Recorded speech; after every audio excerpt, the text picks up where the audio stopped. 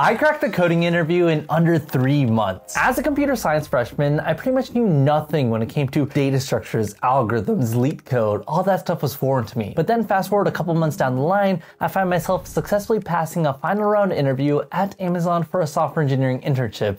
As a freshman once again. In this video, I'm going to give you the exact roadmap to studying for the coding interview and walk you through step by step how I would solve one of these coding problems. So first things first, we need to understand our different problem types. We got easy, medium, and hard. In terms of the easy ones, these are the super basic ones. Reverse a string, reverse a linked list, fizzbuzz, in which you print either fizz, buzz, or fizzbuzz, depending on if the number can be divided by 3, 5, or both. Some other problems I've seen is a palindrome check, in which you check if a string is a palindrome. Find the maximum number in an array, in which you go through the array and keep a track of which one is the max. Sum all the elements within an array, in which you go through the array and add up all the elements. Find the factorial of a number, in which you can either use a for loop or recursion. Merge two sorted arrays, in which you have to construct a whole new array after sorting two different arrays. So as you can see, there's some pretty simple, easy questions that can easily weed out people who have no clue what computer science is fundamentally. But how do you actually prep for these? Well, first of all, if you don't know how to solve any of these problems, well, I have some bad news for you. Software engineering, you might not be ready yet. But if you're absolutely beginner and you're ready to give it a shot, well, I recommend going through some introductory coursework through like object-oriented programming, even AP computer science at most high schools can cover a good amount of these concepts. If you're absolutely new to programming, check out CS50. It'll teach you a lot of introductory programming concepts through Scratch as well as project-based learning. And then once you're a level above that, check out codedex.io. It's this game-like environment. I think it was modeled off of Legends of Zelda, in which you go through an adventure, and as you're going through, you solve different coding questions. Literally, one of the assignments they have you doing is fizzbuzz itself, and once you pass through all of that, you should be good and ready to solve most of these problems. But then sometimes within the basic realm, you have a little bit of a curveball question. One time, for example, I was asked to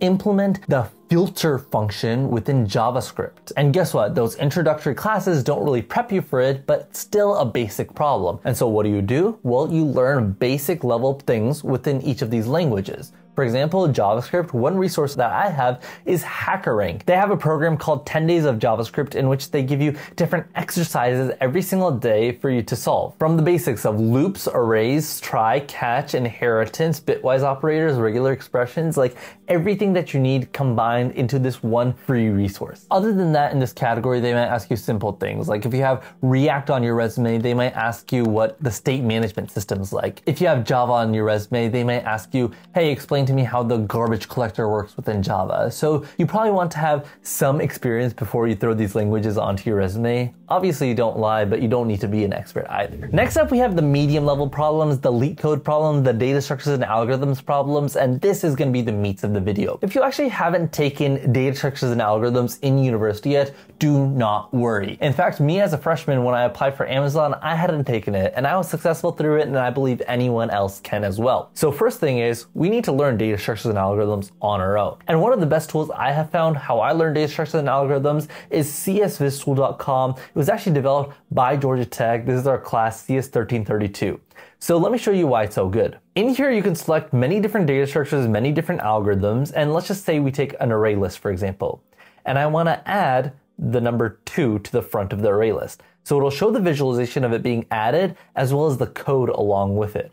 You can add another one, and you can see exactly what line it goes through in the code. So you actually visually see it and piece it into your mind how to actually code it up. Another example, Dijkstra's algorithm, one of the most popular algorithms in technical coding interviews. This made it so easy for me to understand. So I put my start vertex and I run it through.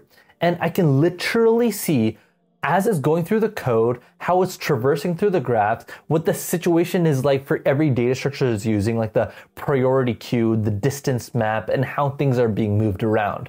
And hey, if it's going a little too fast for me, I can adjust the animation speed down here and slow it down. or I can speed it up. I'm not sponsored by them in any way, but I just think it's excellent for any starter to just really understand how these coding algorithms and data structures work. And the best thing about it, it's in pseudocode. So if you have Python experience, Java experience, JavaScript experience, anyone should be able to understand it. After that, before we're ready for any sort of coding interviews, we need to understand the math behind these data structures and algorithms. And for that, we have Big O notation. And for that, I recommend you check out Geeks for Geeks. It has a whole nice article article on how Big O works in general. First, it'll actually explain the math. It'll show you this nice graph of how effectively things work and what Big O notation is and why we effectively use it. It'll go through kind of like the different properties associated with it. Like, for example, something that is O of 2n is actually just O of n, and how the things within like the sum rule and product rule effectively work. I'm not going to go in depth. That's not the point of this video. My point of this video is just to kind of give you the resources. And by the way, all the links will be in the description below if you guys want to check out. It'll also give you specific examples of why just a simple for loop is an O of n operation, and why something in which you're breaking down and only going into one side recursively can be something O of log n, why something like a nested for loop is typically O of n squared, why something as a triple nested loop can be O of n cubed. Super nice, very easy to read. I think this is a great starter place for most people if you have no clue what Big O is. After that, once you got a grasp of it, once you got the theory down really in your head, I want you to check out this site called Big O Cheat Sheet. It pretty much has every single data structure, every single algorithm that you can pretty much ever see on a technical coding interview, and it has the exact Big O notation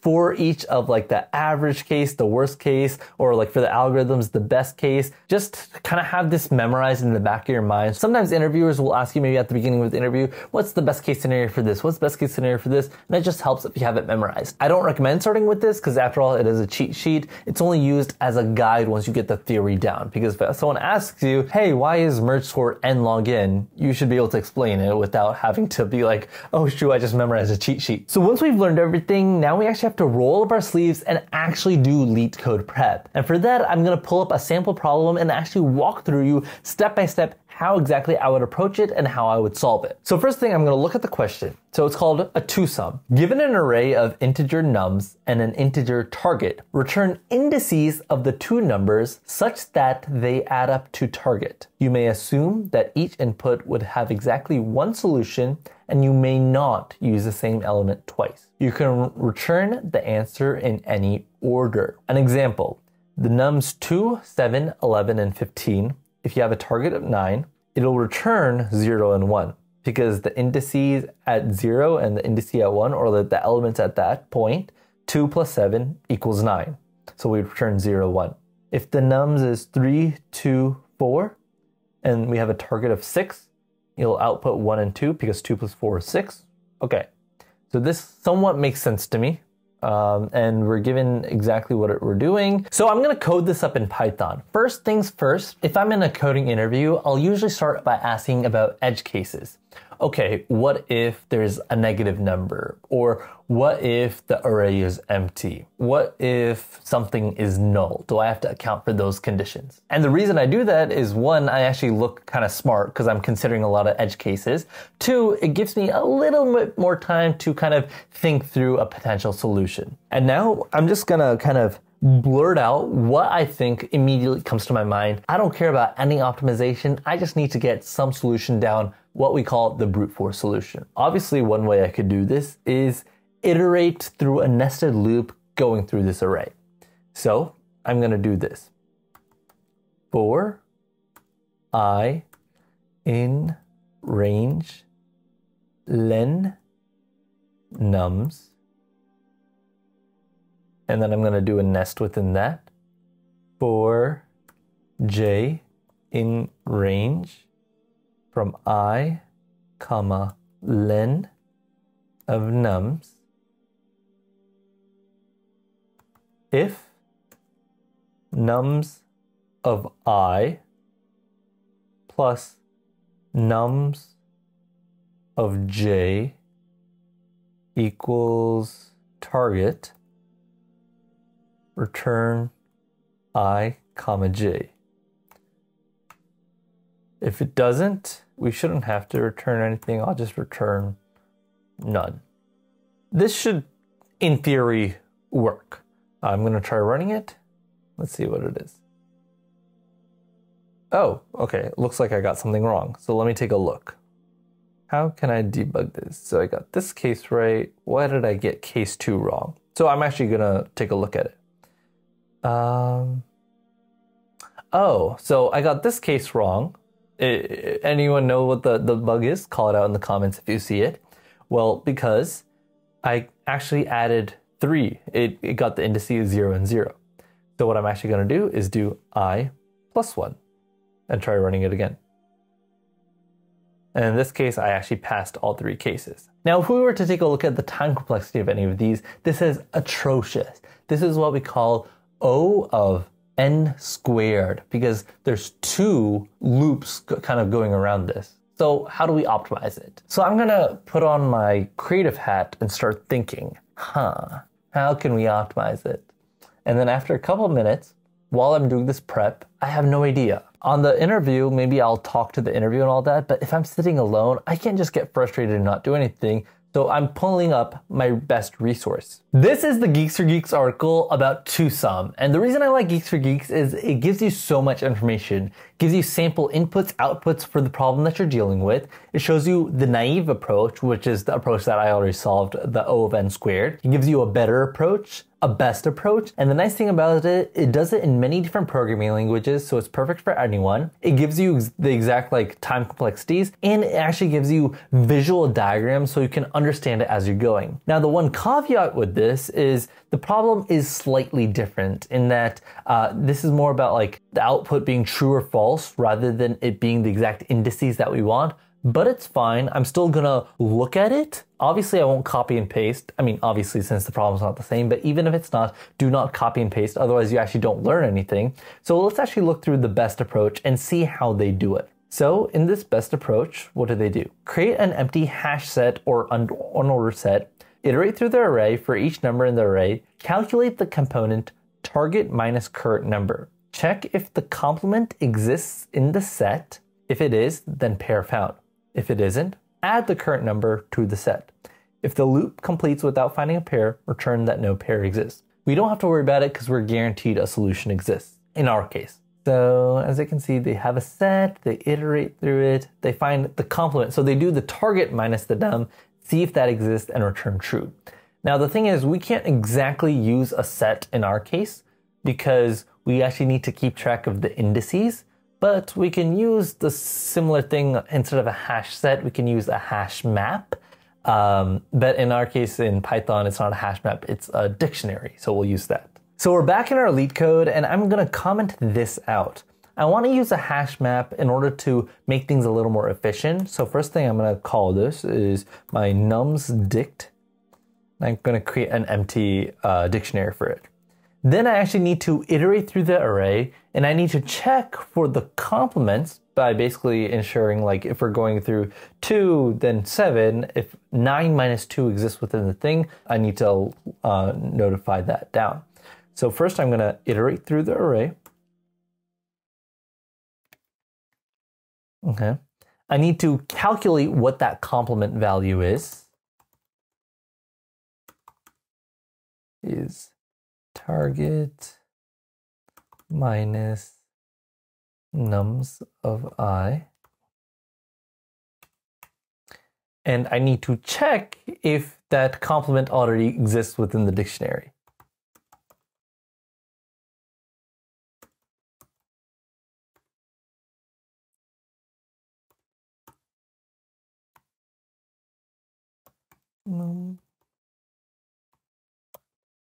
So it'll have the indices of that as well as I. And then if it doesn't exist, we actually need to add it to the dictionary. So what I'm gonna do is numsdict of nums of I should equal I. I'm not entirely sure if this will work, but let me try. Okay, looks like it passed. If you don't understand it, so I'll add comments. This is the dictionary. This is loop through array. This is calculate complement. This is check if complement exists. This is return indices found. This is store in indices map if exists. So as you can see, I took like this hash set example that I found within Geeks for Geeks. I knew I had to use some hashing because that's how you actually bring it down to O of n, because a lookup in hash sets or hash maps is all O of 1 maximum. So I just looped through this array just once.